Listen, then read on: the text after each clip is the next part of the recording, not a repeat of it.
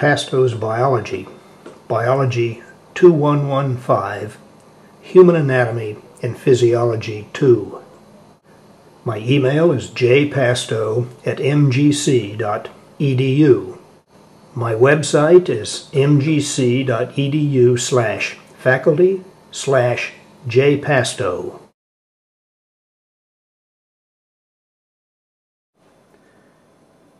The cardiac cycle is a heartbeat, and it lasts approximately 0.8 of a second.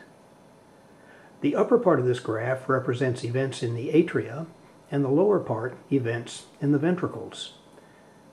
If the block is shaded, this is systole, and if it's clear, it's diastole. Systole is contraction, and diastole is relaxation. In the atria, in the first 1/10 of a second, the atria are in systole. And then for the remaining 1/10 of a second in the cardiac cycle, the atria are in diastole. In the first 1/10 of a second in the ventricles are in diastole. But in the second, third, and fourth 1/10 of a second, the ventricles are in systole. In the remaining 1/10 of a second in the cardiac cycle, the ventricles are in diastole. Notice that the heart rests more than it works.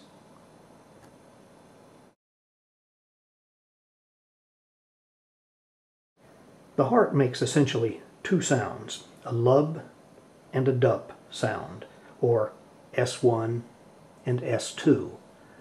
Notice that the lub sound comes shortly after the beginning of ventricular systole, and the dub sound occurs shortly after the end of ventricular systole.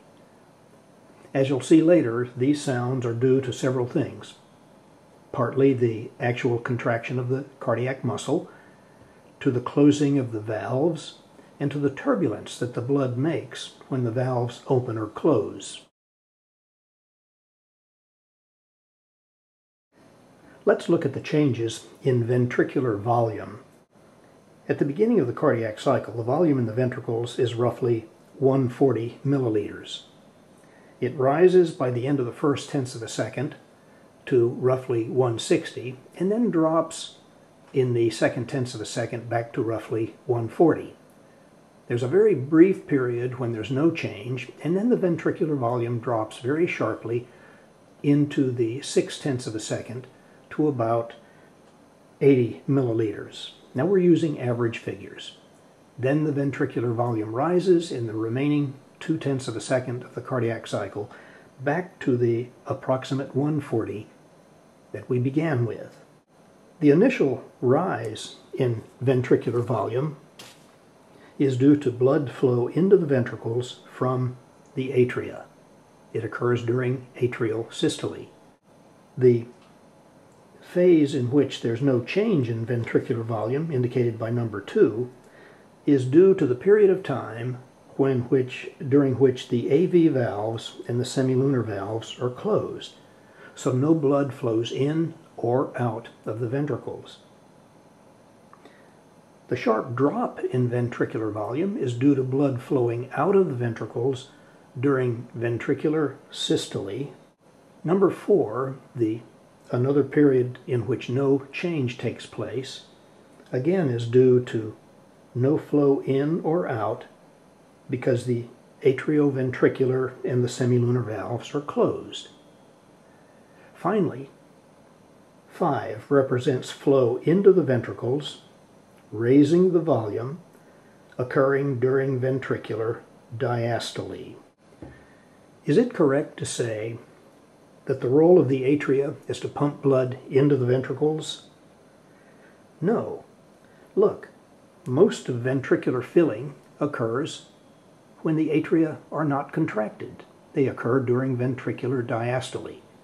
Something like 80% of ventricular filling occurs during this time. Remember, fluids flow from high to low. That is, there must be a difference in pressure between atria and ventricles in order for blood to flow into the ventricles. Notice, however, this difference in pressure is not created by atrial systole. We'll address this more a little later.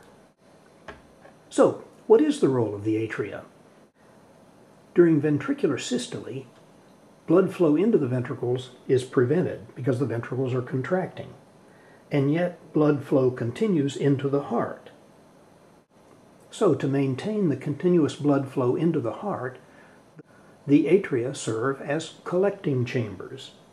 So that's the role of the atria, to allow for continuous blood flow to the heart.